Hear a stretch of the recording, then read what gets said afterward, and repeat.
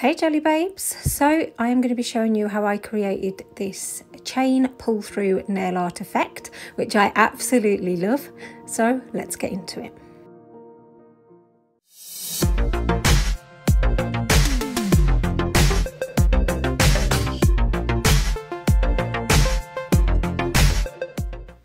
So here are some of the products that you're going to need to use. So obviously a chain has to be one. So this was just one that I got off like a little toy keyring thing.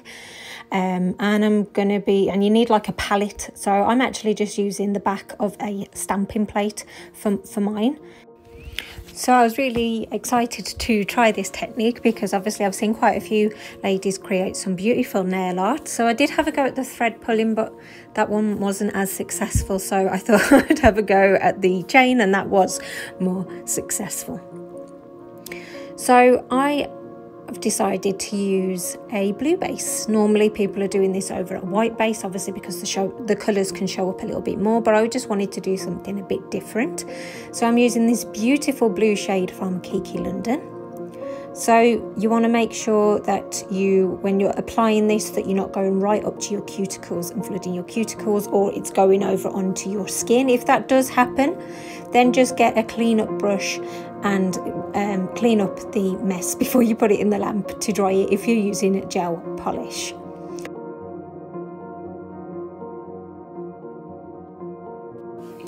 So these are the colours that I'm going to be using on the chain. So they're all Kiki London. So you've got Yellow Caution, Raving Dull, Me Lava, Acid Green, Neon Prince and Diva, and that is from their Neon collection, which is fabulous. So you just want to put, a little line, get them next to each other like so. Try not to touch the colour before with your brush, or if you do, wipe it off before you put it back in your bottle. So you just get the chain, and I sort of rolled it back and forth just to get that colour transferred onto the chain. So another thing that I've seen people use is to use a clear like blooming gel. So that's what I've decided to do. Others use it with their second base colour and they keep that wet, they don't cure it, but I decided to do it this way. So you want to pick up your chain. Sorry, I'm just going to move this out of the way just so it's going to be more in shot to show you what I am doing. Okay, so pick up the chain. Obviously it was a little bit fiddly with gloves, but you don't have to use gloves, but just be prepared for the fact that it might get a bit fiddly and you might not get it absolutely perfect. So I just placed the chain onto the nail and I'm trying to get it to come together, and basically I start to pull it, as you can see here. Then when it gets to halfway, I stop pulling and let just gravity do its thing and pull it down. So that's how I created this nail. And also as well, I love like how it starts to sort of flare out because you've used that blooming gel. So I would just wait like a minute before you put it in the lamp, just to give time for the blooming gel to do what it needs to do.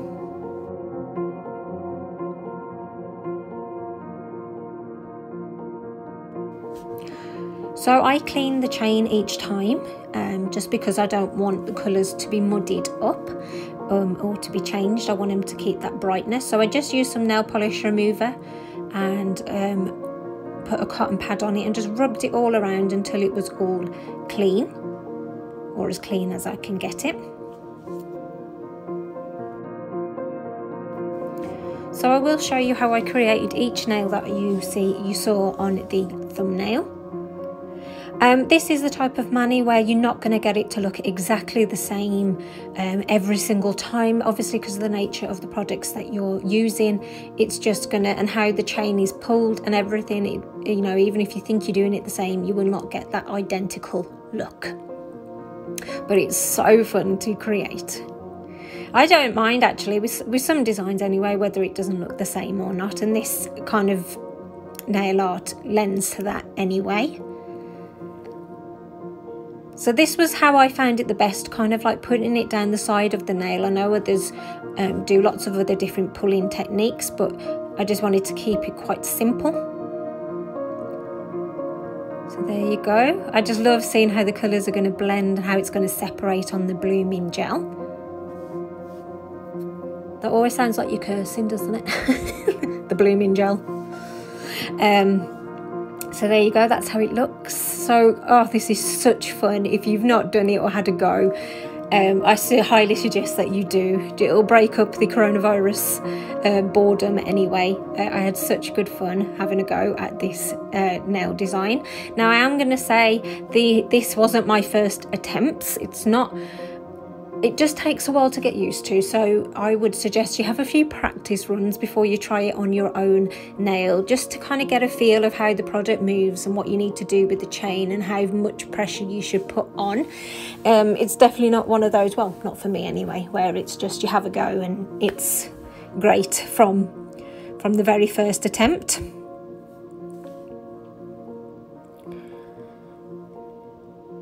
So with this one, this was the last one I did, although I'm not showing you it in order.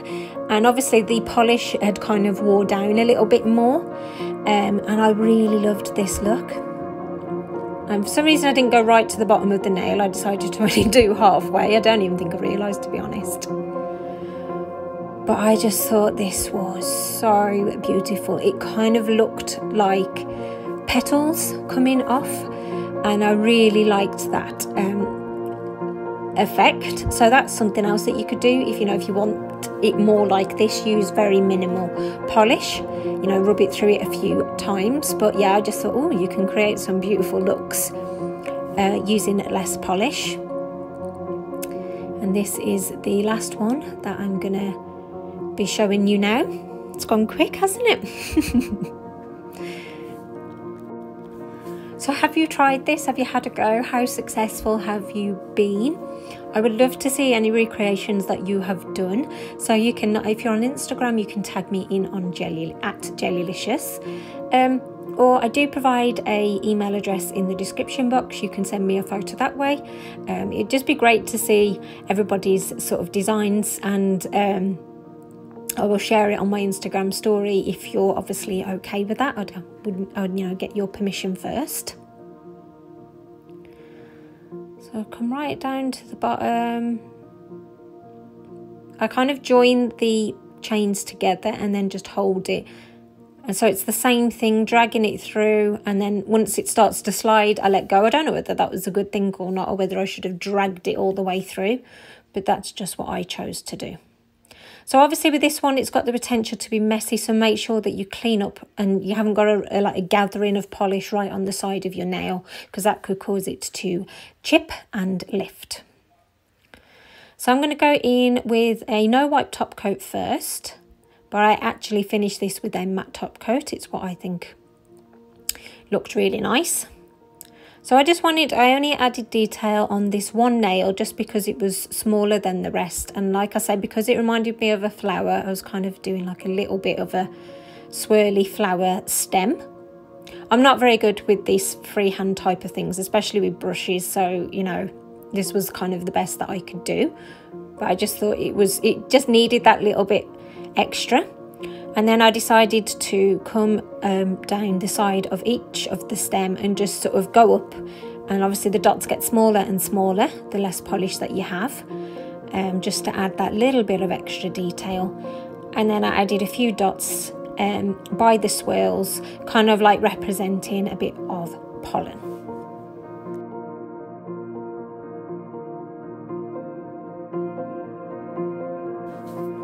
So this is the top coat that I'm going to be using from Madame Glam.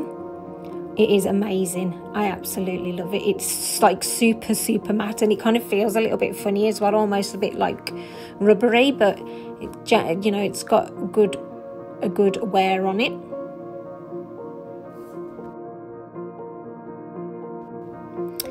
And this is the end look. I am so happy with it. It's just so bright, it's so beautiful. We need these cheery manis right now. So please let me know your thoughts on this. If you're new on here, it would be great if you could become a jelly babe, and you can do that by clicking that free subscribe button. I would really, really appreciate that. So that is it from me today. Take care, jelly babes. Bye.